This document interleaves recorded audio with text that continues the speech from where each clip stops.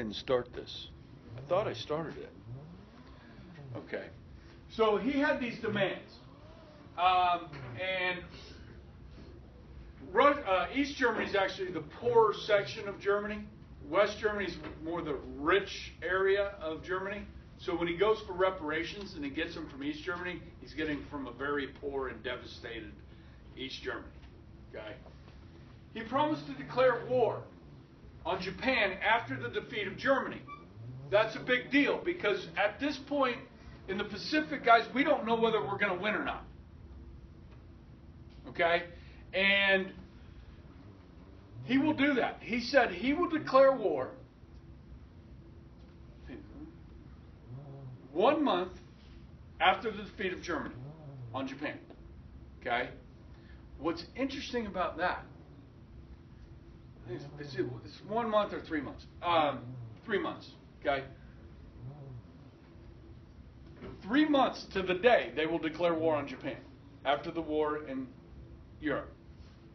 That's August 7th, because it was VE Day is June. So July, maybe it's 2 months. June, July, okay? 2 months to the day. And we dropped the atomic bomb on August 6th, the day before Russia declares war on Japan. Japan won't surrender formally until the 16th of August, which gives Stalin time to get his troops into a place known as Korea. And we had a question this morning about North Korea.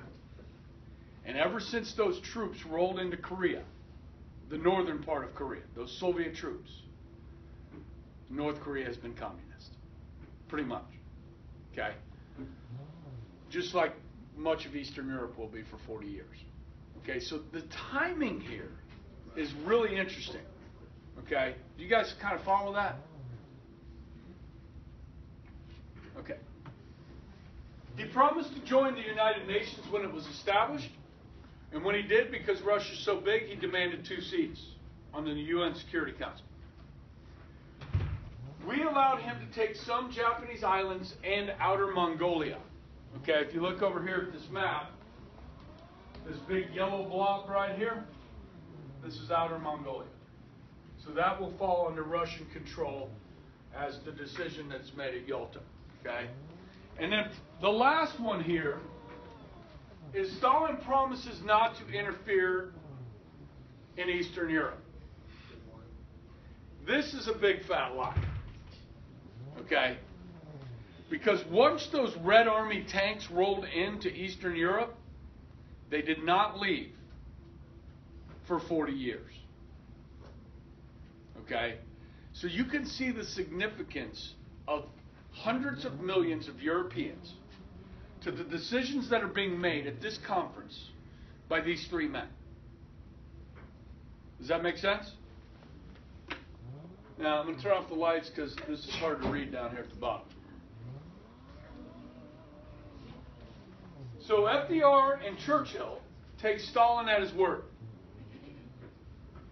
They felt they didn't have a choice. They needed Germany. They needed the Russians to help defeat Germany and then eventually Japan. Okay? And the next 40 years, like I said, the free world will pay a price for Stalin's lies. That's what that says, if you can't read it. So, felt they needed Soviet armies to defeat Germany and Japan. For the next 40 years, the world will pay a price. Okay? Now, why? Why were Roosevelt and, not really Churchill, but why was Roosevelt accommodating to Stalin? Well, we understand we need the Russians. We think we need the Russians to defeat Germany, and especially Japan. Now, this whole idea about the atomic bomb, okay, we didn't test the atomic bomb until July of 1945. So at this point, this is in February of 45, right after the Battle of the Bulge. Roosevelt doesn't know whether we're going to have this weapon. He doesn't know how big this weapon's going to be. Okay? But you know who has spies at the Manhattan Project, tracking the progress of building the atomic bomb? Russia.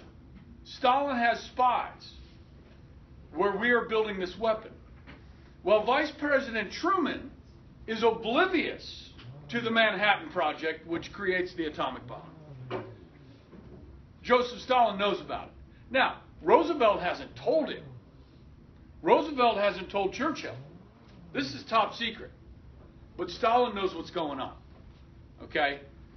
Now, a few years ago, well, quite a few years, in 1990, when the Soviet Union collapsed, for a couple of years there, they opened their archives. Remember when I told you the story about Genoave in Poland, where the Jews and the Poles lived together in that town, and the Poles turned on the Jews? Remember that story? And that's how we found out about that story, is when the Soviets opened their archives. Well, what we also found out was that there were Soviet spies working in our government. See, we had suspicions that they had spies in our government. But when they opened their archives, we could take post-war intelligence and code names that were used to communicate with spies in our country and their files and match those names to actual individuals. Okay? And when that was done, we found out that advising President Roosevelt at Yalta was a State Department official named Alger Hiss, who was a Soviet spy. Now, speaking of Soviet spies, you've all heard of McCarthyism. Okay? For those of you at home. Okay, McCarthyism. I'll turn the lights back on. Now, when you studied this in English class, your sophomore year, I believe, junior year, okay, you learned about Joseph McCarthy and what this meant. Now, not many people have an ism named after him. Marxism, McCarthyism. You got any others? Darwinism. Okay. So to have an ism named after you, that's pretty impressive. Okay. But what does it mean? The practice of making accusations of disloyalty, subversion, or treason without proper regard for evidence. It also means the practice of making unfair allegations or using unfair investigative techniques, especially in order to restrict dissent or political criticism. The term has its origins in the period known as the Second Red Scare, lasting roughly from 1950 to 56, and characterized by the heightened fears of communist influence on American institutions and espionage by Soviet agents.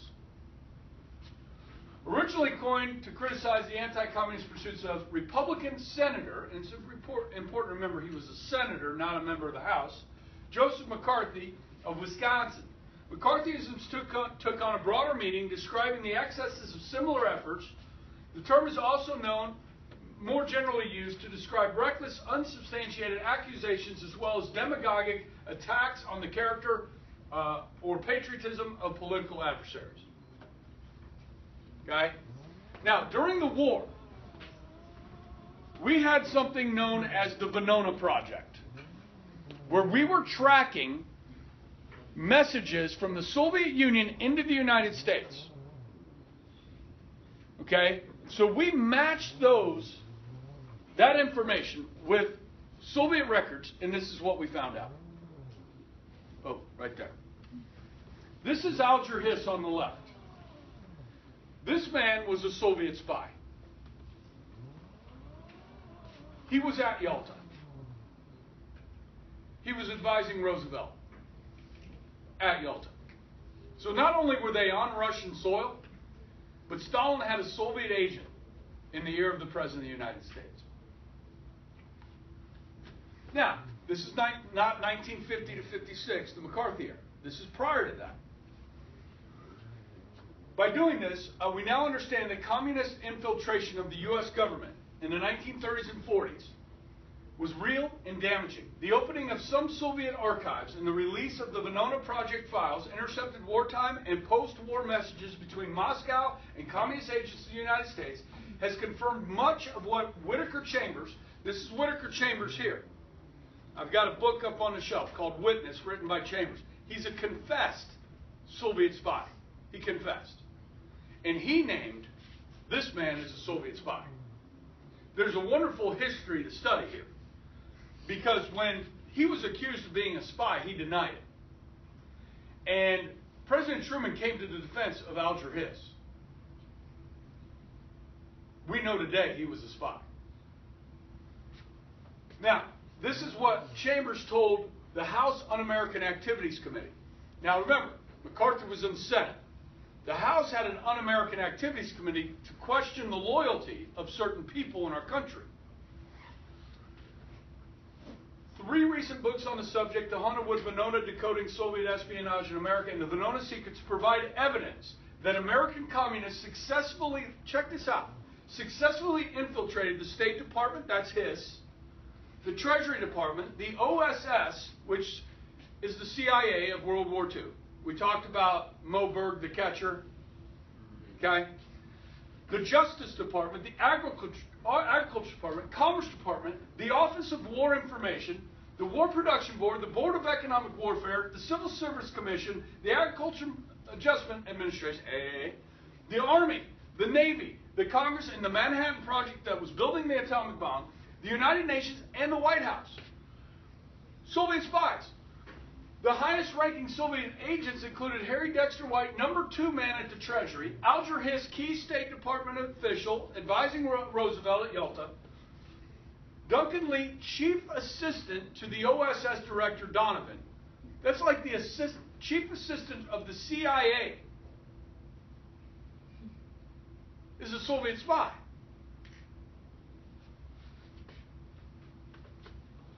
Congressman Samuel Dickstein and Lucien Curie, special assistant to the president. All Soviet spies. The authors of Vanona Secrets go so far to identify Harry Hopkins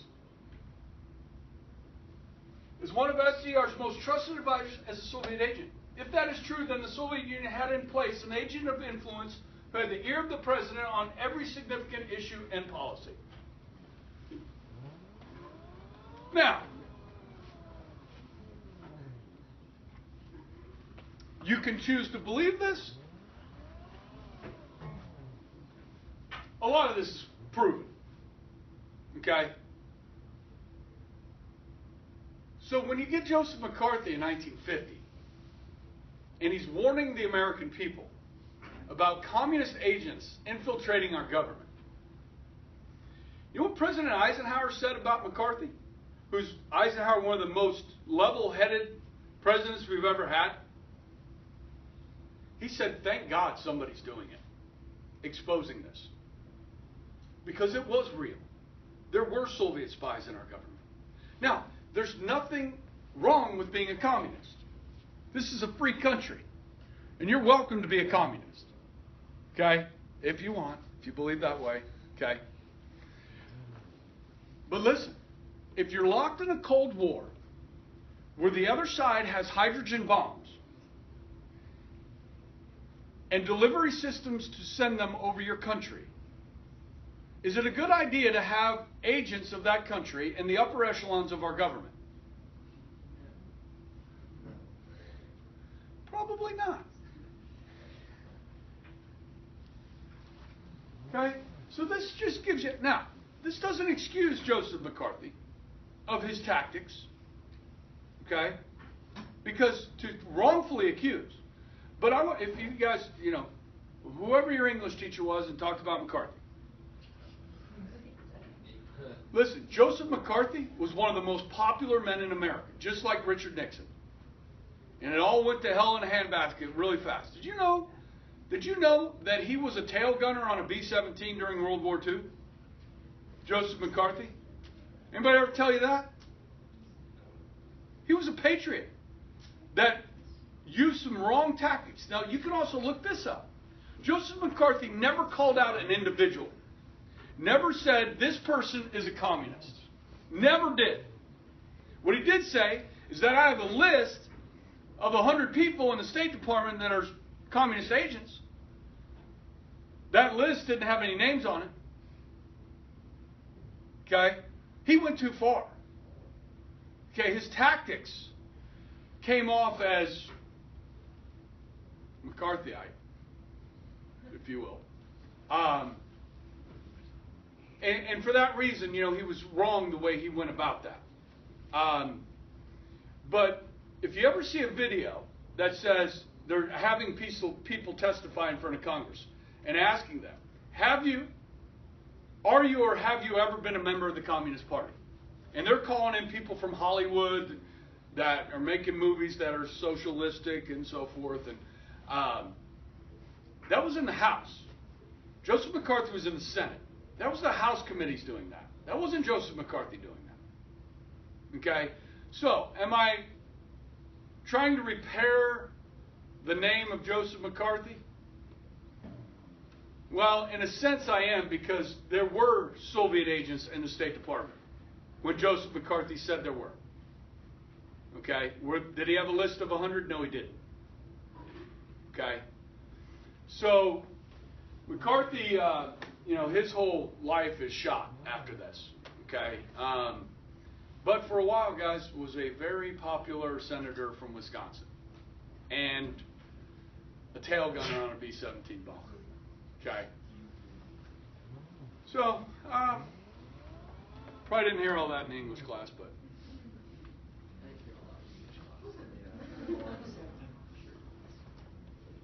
Okay. How much time we got? 4 minutes. Okay. So here's the thing. More decisions are going to be made at the end here as to who's going to take Berlin.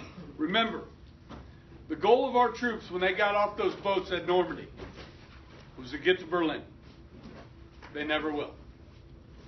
Okay? And I'll explain that tomorrow. Oh, by the way, there's a question, if you didn't get this, on the test about the promises and demands that Stalin made.